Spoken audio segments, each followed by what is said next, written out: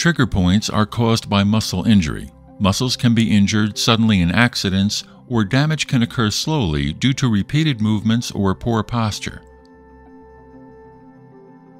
A muscle is composed of tiny fibers which contract and relax in response to messages from the brain. When muscle fibers become injured or overstimulated, they cannot relax and form contraction knots. A trigger point consists of many contraction knots, where individual muscle fibers contract and cannot relax. Fibers extending from the trigger point to the muscle attachments shorten and form a tight band.